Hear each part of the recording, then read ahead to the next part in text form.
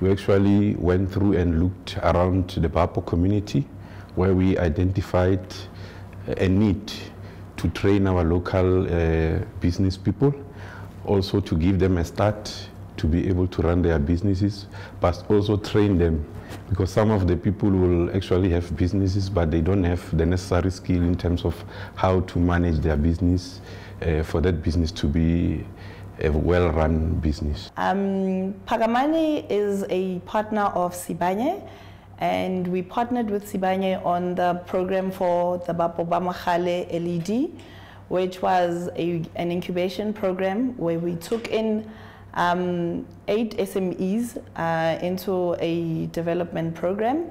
They underwent a number of coaching and mentoring sessions. The collaboration started when we had a startup program for Marikana entrepreneurs, where we trained 20 local SMMEs through Pagamani on development program, through engagements with social value offers and Bapo Development Trust. 10 SMMEs funded by the trust were included in this program for training to enhance their skills for them to be sustainable. So some of the interventions that we provided various boot camps that looked at finance, marketing, sales. We also provided various mentorship sessions, which we looked at the in-depth of the business, analyzed the financial positions of the business, looked at the company profiles, looked at the well-being of the business, because Pagamani's aim is to build sustainable entrepreneurs and successful businesses that can live beyond the interventions that we provide.